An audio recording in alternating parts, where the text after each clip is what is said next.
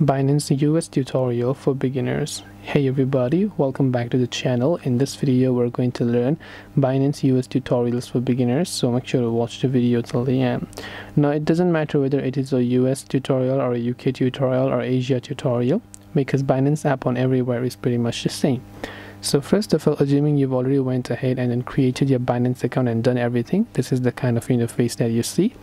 Well, what you have to do is, first of all, you're on the markets tab, where you'll be able to keep a watch list of all of the cryptocurrencies that are ongoing in the market, and the ones that value has decreased and the ones that's value has increased.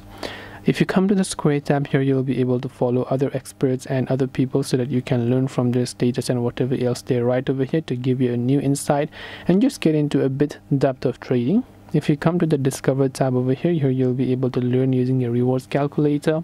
Then you can go to Launch Pool, and here you'll be able to see other options. Coming to the Portfolio tab is where you'll be able to withdraw and also go ahead and then basically deposit money on Binance. Now if you come to the little option, you can choose to buy, sell, convert and deposit money or crypto to your account.